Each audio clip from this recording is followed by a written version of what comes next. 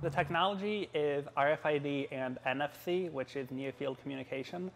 So the RFID side is what has my student ID, and that's what a lot of the security systems where you put a key card up to a door and it unlocks it.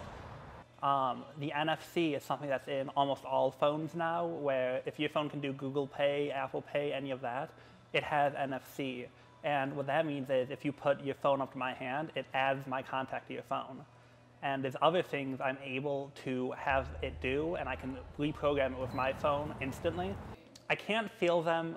I would never know. But if I can feel that there's an implant in there, and you can see it right there, kind of pushing against the skin. The overall reaction from my peers has been pretty positive.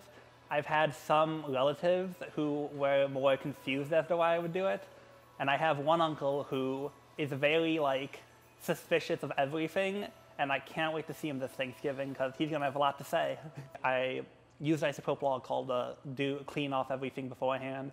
I used the wipes in the area where it would be going in. And then essentially I just laid my hand down and used one, just got it in there. I was a little nervous, but before being computer science, I was planning to go into pre-med, so I already had a lot of experience with using medical equipment like this.